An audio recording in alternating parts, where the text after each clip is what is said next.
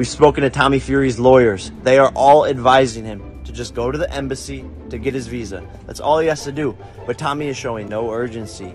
He hasn't gone yet. He's not communicating with us on what he's doing. Is this another case of Tommy fumbles, just being scared to fight me?